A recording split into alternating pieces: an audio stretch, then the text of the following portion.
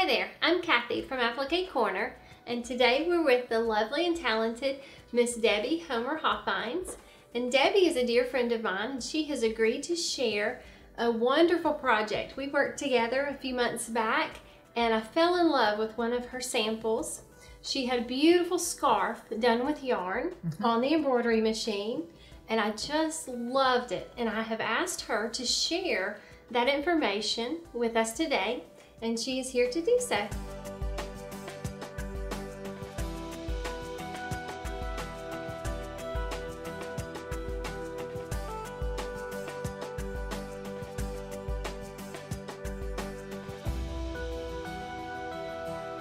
It was so fun to be back with you.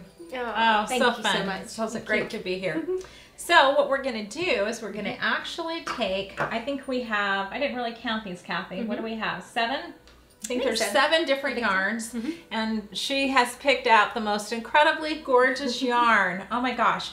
And you know, I think you have a picture that'll be able to see these all laid out. Yep. So 7 different yarns, and we're going to just lay them down on top of our Wet and Gone Tacky. Awesome. Now, Wet and Gone Tacky is water soluble. So, and it has a sticky base. So what we've done is we just peeled the paper off, and now we're going to lay the yarn onto the sticky, holding it in place. And we have it taped down Yeah, we do. on the table. Right. So it'll be So easy. you tape this down so it'll kind of hold secure. Now, understand that we're just making a sample. So if you were normally going to make these, Kathy, I like to make mine about 72 inches long. Okay.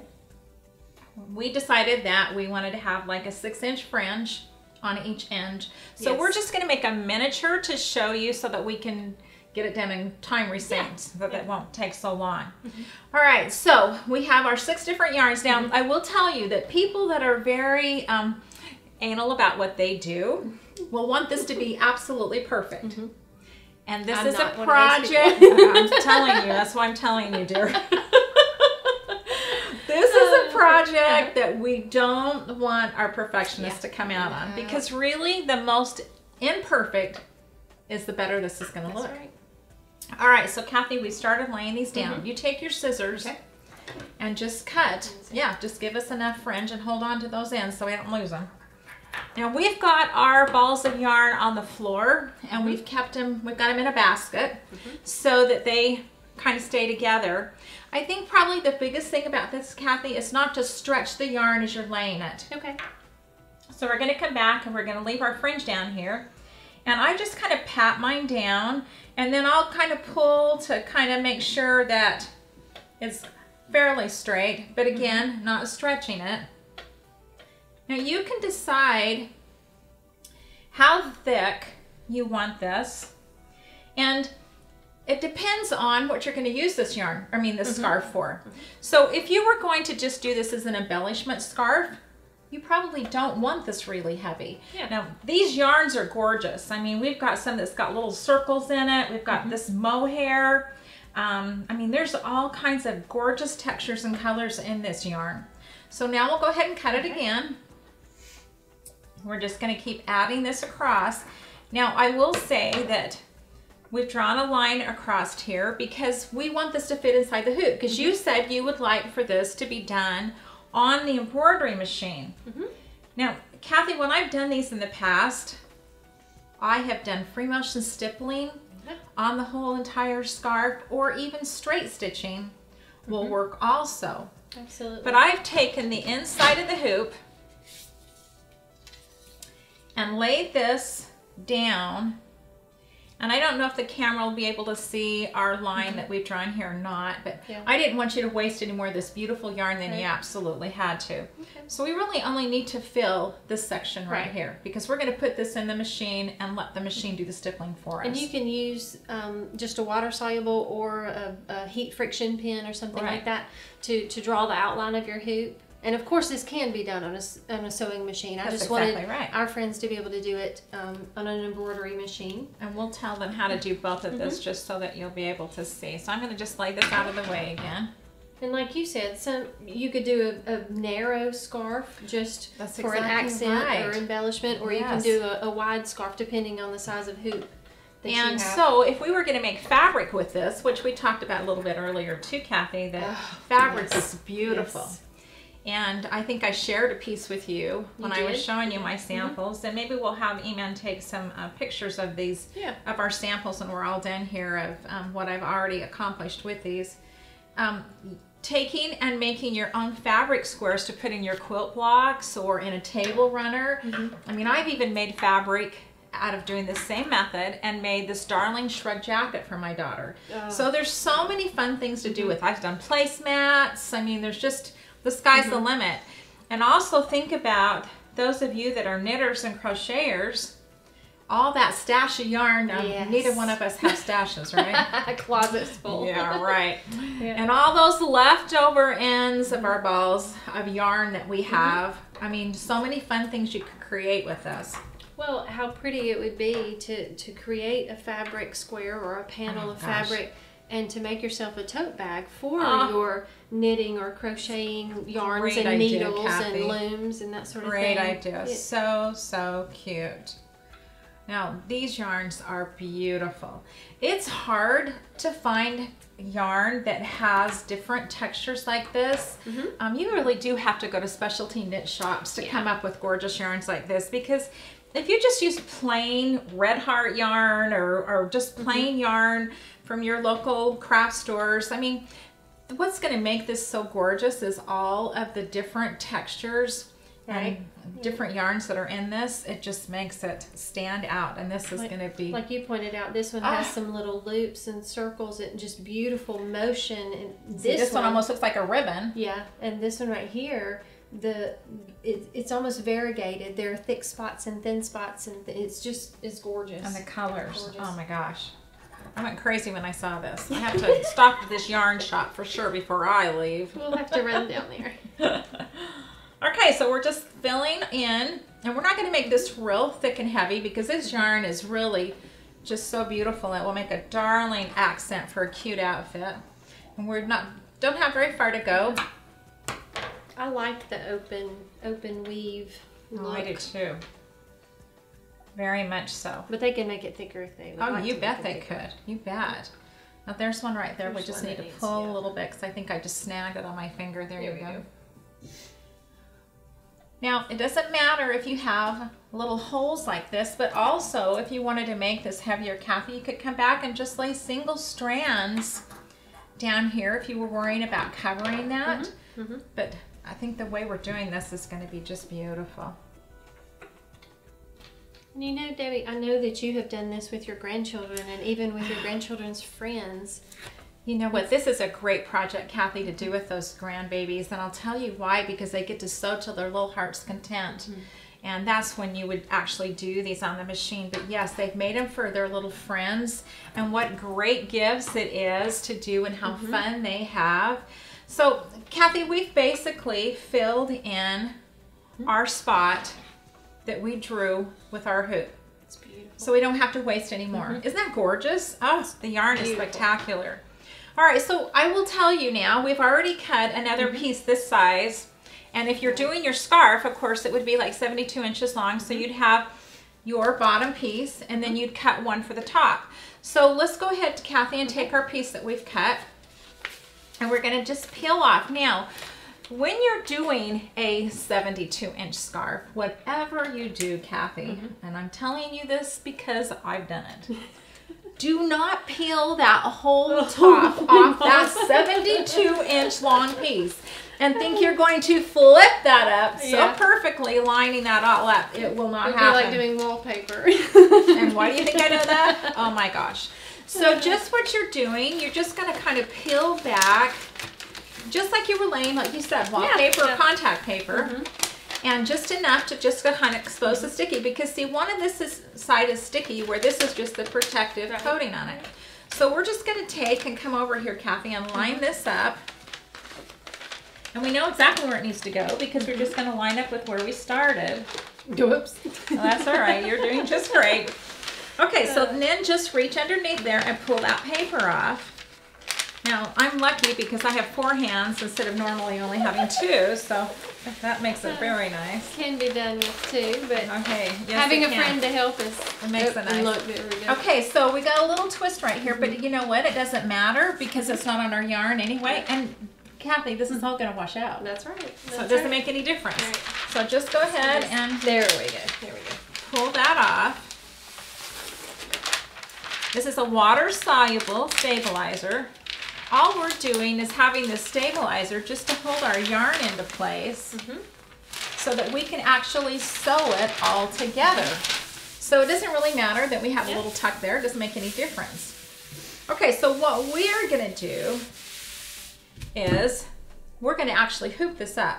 But Kathy, let's just go ahead and remove our tape that we have here, and hopefully it doesn't take anything off your beautiful table. And move this off. Perfect. Okay, so I'm just going to kind of hold this up. So you've got the yarn. It's sandwiched in between our 2 layers of the Wet and Gone Tacky. Now, Kathy, if you didn't have an embroidery machine, or you wanted those grandbabies to do this, you can literally take and just sew straight lines. Now, there's a great attachment that comes with all of your sewing machines, and it's called a quilter's guide. So what that is it looks like a little bar, and it's probably about 4 inches long. It's a little metal rod that has this funky little metal ski on the side of it. It slides into the back of your walking foot. And that makes it so that you don't have to sit and draw those lines all the way across. Because you can slide that little bar over to your needle. And if you wanted your stitching to be a 1/2 inch apart or 3/4 of an inch or an inch, you would just measure from the needle over to that little funky little ski that comes out, all right? So if my grandbabies were doing these, they would just start and do straight stitches. And using that as a guide, they'd take that little funky ski and follow each line all the way across. And then you would come back and you would do straight lines all the way across this way too. So you're actually doing both. Because we want to sew this together secure enough that when we wash all this out, that it'll still stay together, right? Now, you can also do free motion stippling. So those of you that want to learn how to do free motion stippling, this is a great project to do that, because by the time you get 12 inches wide by 72 inches long, you will be a pro. You will have it mastered, okay? You will also need to go to your local massage therapist to have a massage through your shoulders. Okay, but what we're going to do is we're going to hoop this up in the hoop. We're going to take it to this incredible machine over here and scan it and let it totally fill all of it in with the stippling, so we can just sit there and watch it do its magic.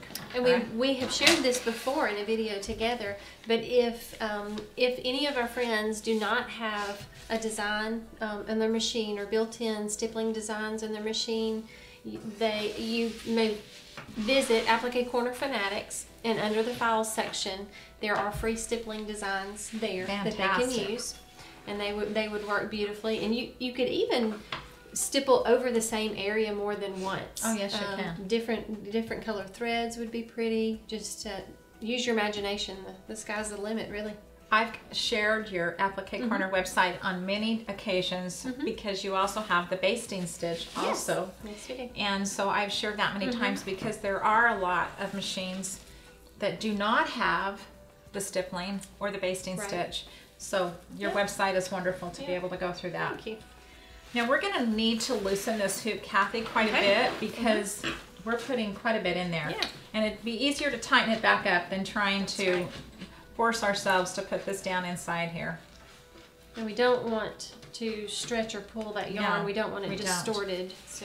So we're putting our bottom hoop on the bottom, and we've got, you can see that we've gone, and maybe we need to scoot this down just a tad so that it will get all the way to the end, because we won't have to go back and do any of this by hand, not when our machine will do it.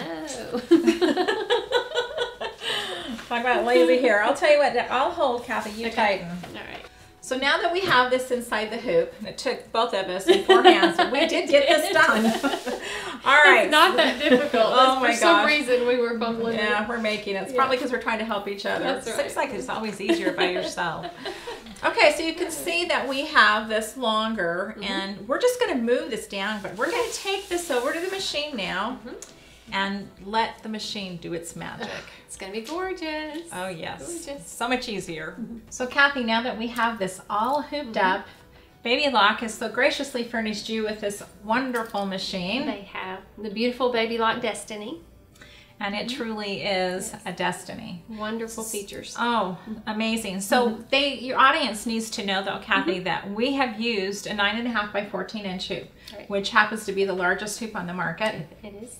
And not everybody's machine, in fact, more than likely you're not, unless you have this wonderful Baby Lock Destiny, will have this scanning feature. Right.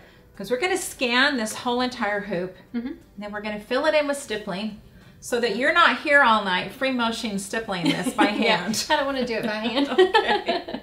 All right, so we're going to show you step by step on how to do this on this wonderful machine. And Debbie, again, let's tell them you can do this in a smaller hoop. You can do this with design files of stippling, or you can freehand, so you don't have to have this large of a hoop or this particular machine to do it. But it sure is nice to be able to do it this way. That's exactly right. Exactly. So let's do this on the machine and show you how awesome this is. All right. Okay, so I'm going to go ahead and select IQ Designer. So you're going to notice a little bit different than the embroidery mode, because the IQ Designer is going to allow us to be able to scan this hoop, Kathy. So we'll select it, and when we come up with the screen, it's going to let us create a line image or a fill. And this is not going to be a filled in embroidery design. We're going to pick these little two flowers right here, and that's going to allow to do the scanning. So let's go ahead and ask it to scan, and it's going to say this frame's going to move. And one thing I will tell you is that where this is 14 inches long, you want to be able to move accordingly, because sometimes I stick out a little more in front than I should, but also to allow on the wall where that will go back and hit the wall. And I'm sure you've had that same experience. I have. So it needs lots of room to move around. It does. Because this whole arm's going to move. All right, we're going to go ahead and select OK, and it comes up, it says it's recognizing the hoop, and that means it's going to literally scan this whole entire area of that hoop. This has the most amazing camera on it. I am just always dumbfounded when I see how much it can scan and how perfectly it can scan. It really does. It's very accurate. I've used the camera a number of times if I'm stitching for something, for just perfect placement. So, great feature to have. And when you've got a hoop this large, it's going to take a few minutes to do it. Now I've been telling you 9.5 by 14 inches, and if you look at the bottom down here, it actually tells you that it's a 240 by 360 hoop. So if you wanted to have that in millimeters. All right, it's almost done. It's going to probably go back up one more time. Maybe one, yeah.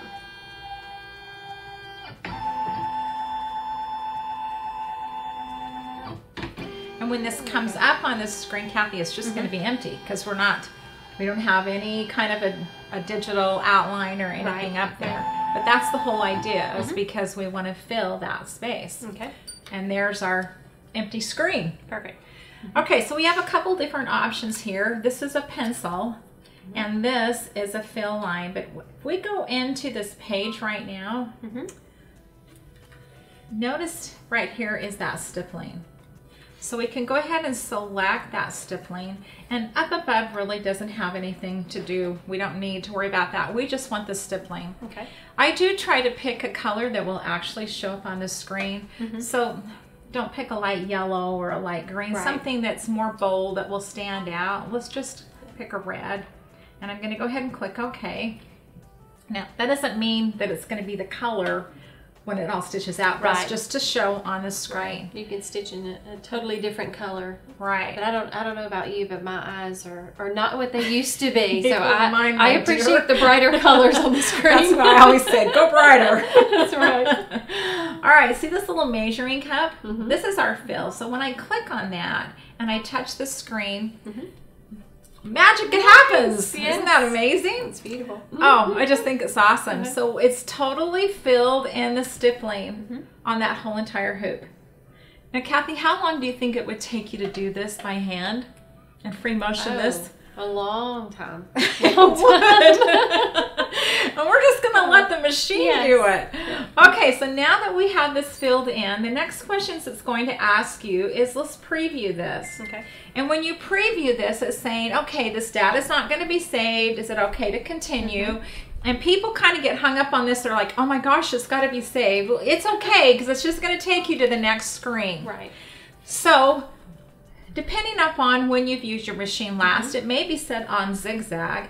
You want to be sure that it is a straight stitch, because I don't think stippling would probably look so good as a zigzag stitch. No, definitely want a straight stitch. All right, and notice how it says run pitch. 2.5 will give you the length of the stitches. Okay. And again, here's our run pitch. Now, on your spacing, that's how close and how far apart that stippling is. Right. And there's a default on this that I believe is 5. Let's just move this up until that little box goes black.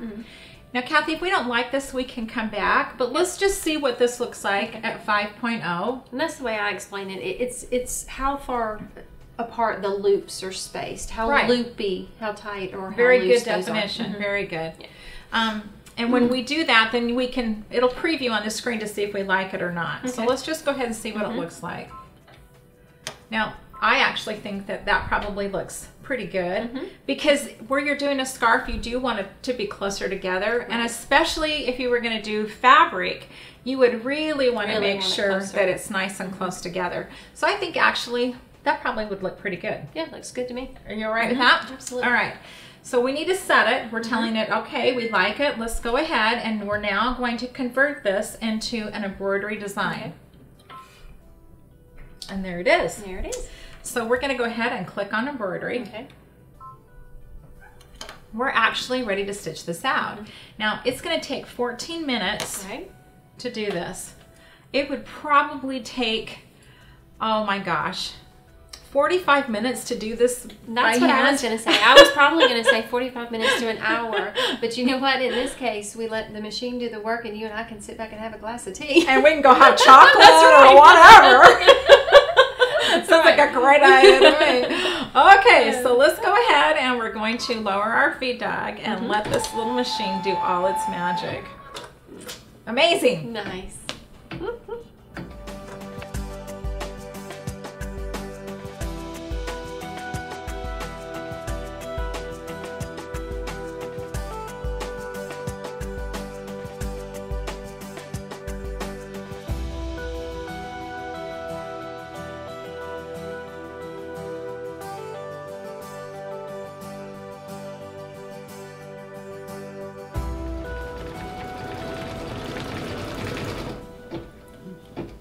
Wow.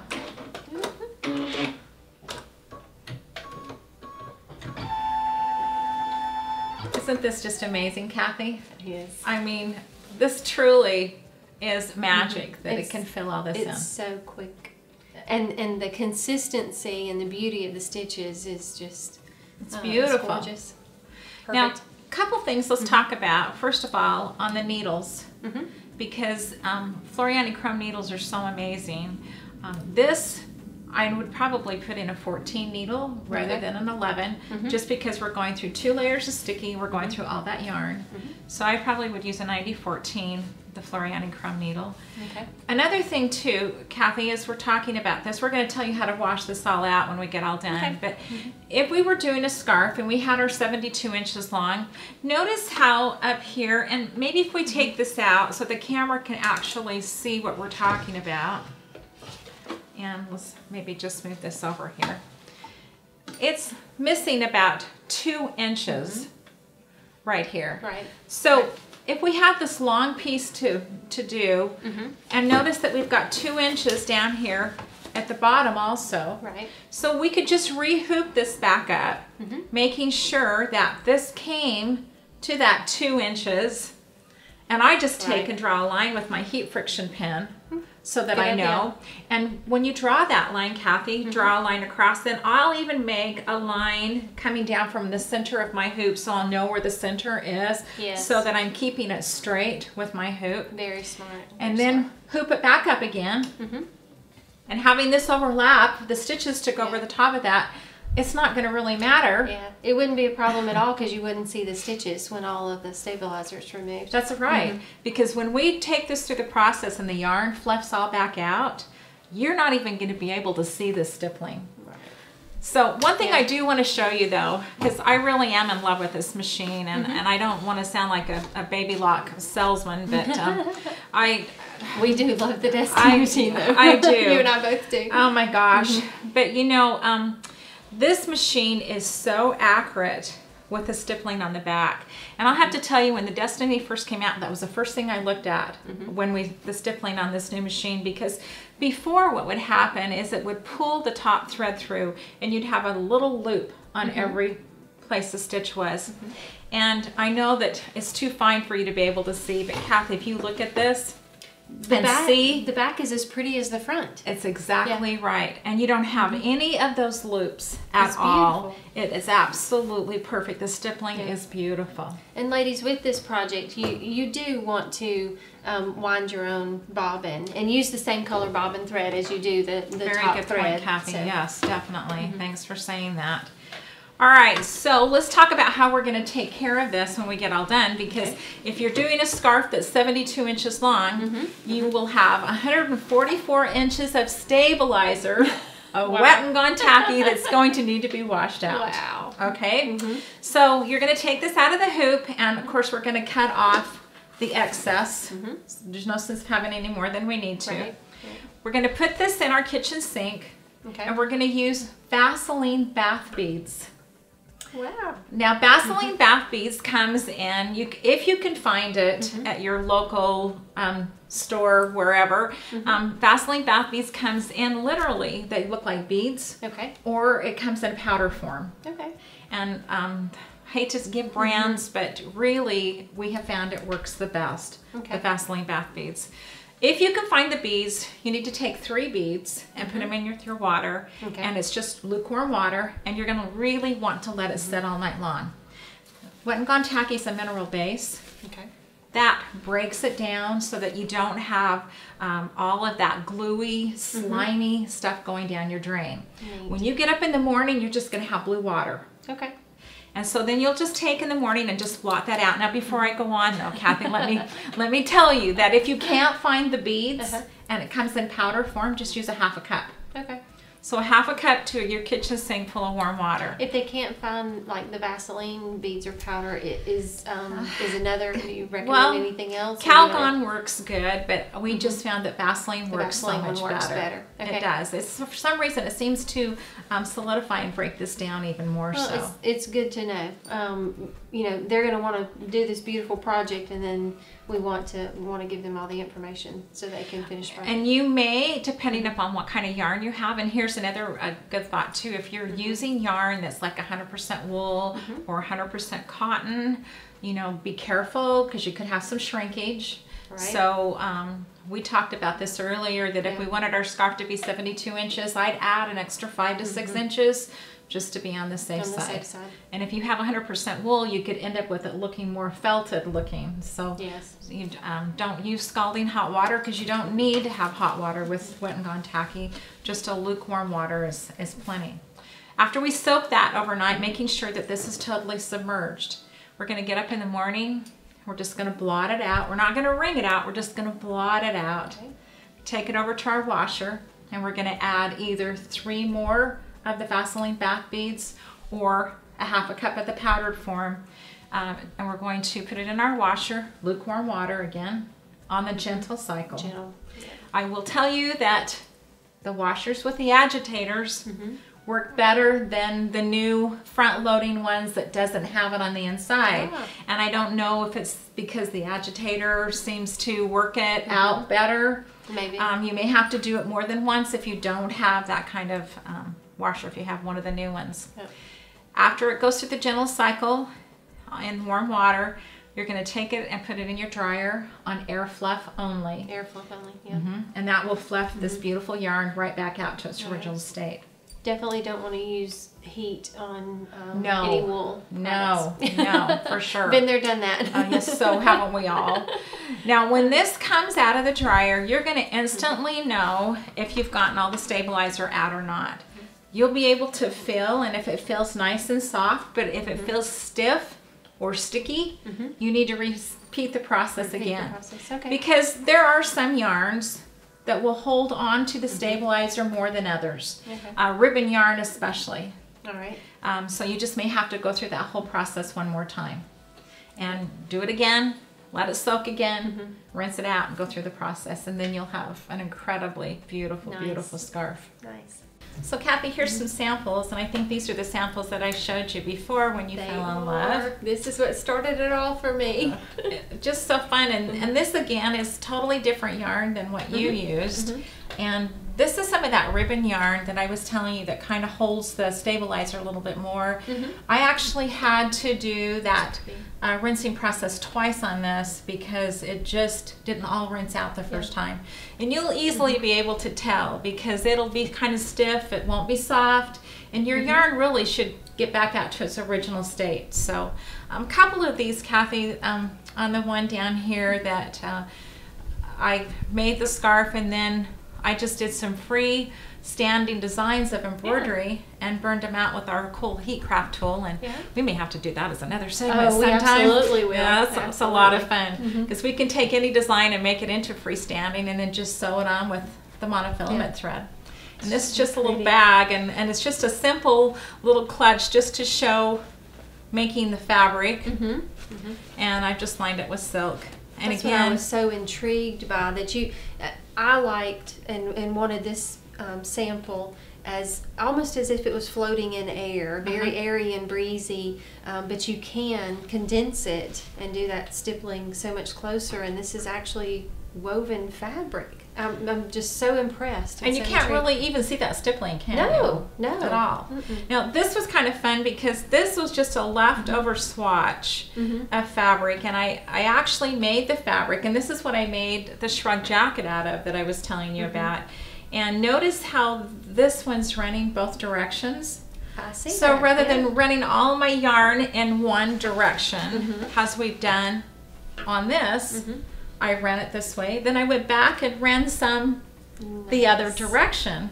And it's interesting because when you look at this, look how one side looks, but look how the other side looks. Wow. It's totally different, but yet it's the same. So this just happens to be the underneath, and the other one happens to be the top.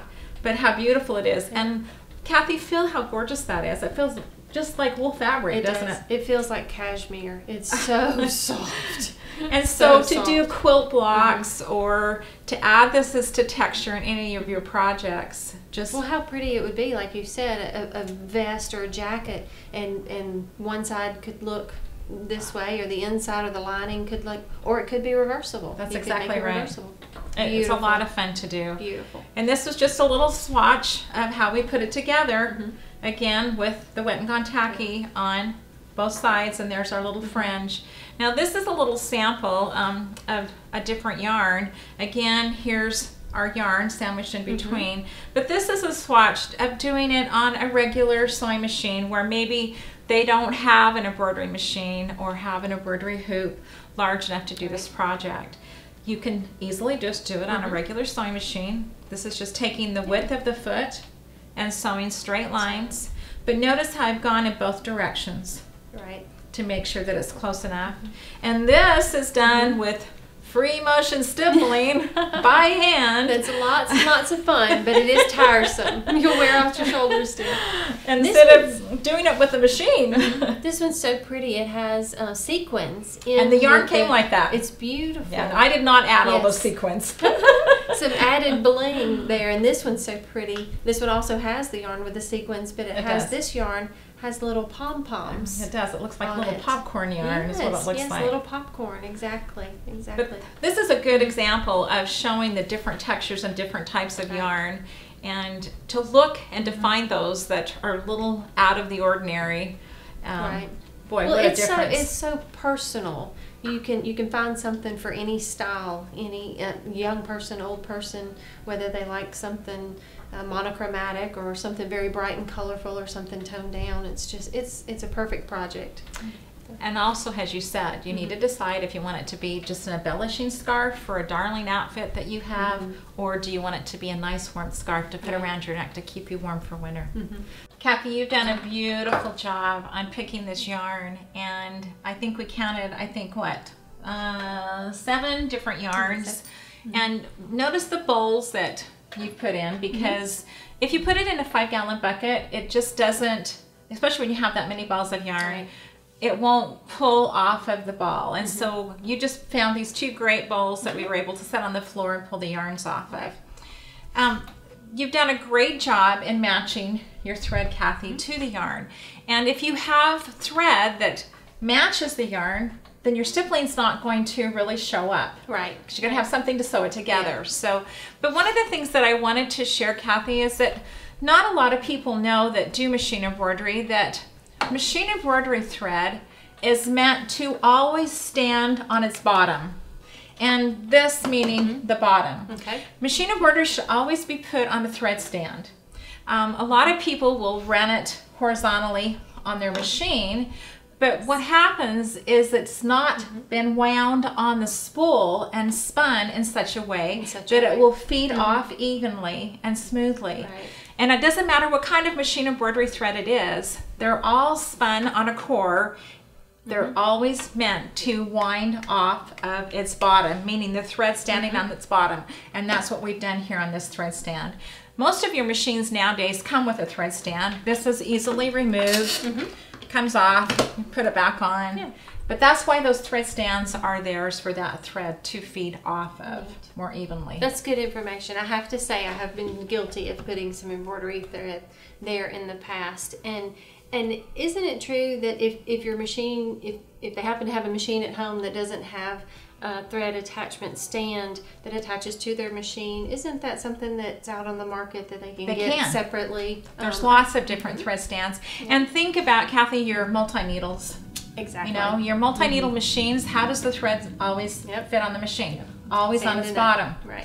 So Kathy, if they don't have a thread stand that comes with their machine, there are many generic thread stands out there. There's some you can get that will actually just sit on your table, and then the thread will come up, and it has a nice big stand on it. I've even seen women where they take and put the thread on the table and pull it up too. But just make sure that that thread is always sitting on its bottom and pulling off. It will pull off much cleaner, much smoother. That's great information to know. Thank you. Well, gosh, Kathy, now that you've washed this out, isn't this the most incredible, beautiful sample? It is beautiful. You've got to be so anxious to make the big one now. I am. I very much am. And it just looks like these gorgeous threads are just floating. And I love the open and airy look. So. And to think that we did this all on the machine and the open airiness, and you can see, if you really look in here, the stippling on this. But I just think it turned out spectacular. What a gorgeous, gorgeous scarf this will make. And this really goes to show you that these different textures of yarns, as you so brilliantly picked, is absolutely the way to go when you make these. And how many fun things. And we didn't put our yarns real close together because we wanted to have that more open, airy look. But you absolutely could. Definitely. So if you wanted to do a piece of fabric, then you would just add more to make sure that was nice and full. Right. And that's what I'm anxious to do next. I do want to make fabric squares or panels of fabric and make tote bags or quilt squares or something like that with texture. I'm so really looking forward to it. Absolutely. Be beautiful. Well, this was fun, Kathy. I've enjoyed doing it with you. Thank you so much for sharing this project and your talents and your knowledge with us. We greatly appreciate it. Well, thank you. It's been fun to be with you, my dear. You'll come again soon. Thank you. Thank you for joining us. Hope you enjoyed it.